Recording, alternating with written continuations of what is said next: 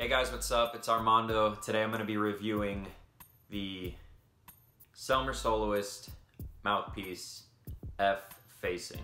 Now, this used to be my primary mouthpiece until I got the Van Doren V16S Plus. If you guys haven't seen that video already, I've already done a review on it. I'll link that in the description. Before I start this review, I think it's important to note that I got this as a gift and it's not a vintage soloist.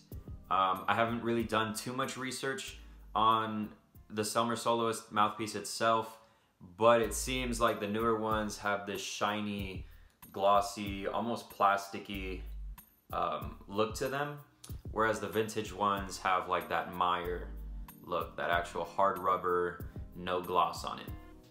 One of the things I love about this mouthpiece is that I haven't seen on the other mouthpieces that I've used is that it has a very sweet sound and it has a very open, nasally sort of hollow sound to it. I listen to a lot of Kenny Garrett and I absolutely love his sound, and I really do think that this mouthpiece, that chamber horseshoe shape that everybody talks about when it comes to this mouthpiece,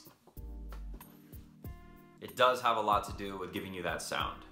Now on the box or in the descriptions, like online when you're gonna buy this thing, it doesn't give you the size of the chamber, right? I don't know if that's just a jazz mouthpiece thing, but it doesn't say small, medium, or large. But compared to the small chamber that I have with the V16 and the medium chamber that I've had with my Meyer 5, this does feel like a medium chamber at least, if not large. The only thing I feel like that affects it in any way is that you need to put more air into this thing, but I really love the sweet, beautiful sound that this wants to give you. And I say it wants to give you because at the end of the day, you're producing the sound.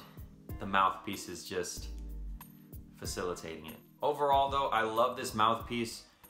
Even though it's not my primary one, I have been playing this thing for the past 2 or 3 weeks exclusively. I don't know why, I love the sweet sound that I've been getting on it. And yeah, I mean, it's not uncommon for people to have, you know, switch between 2 or 3, or I don't know, some people have like 10 mouthpieces or something.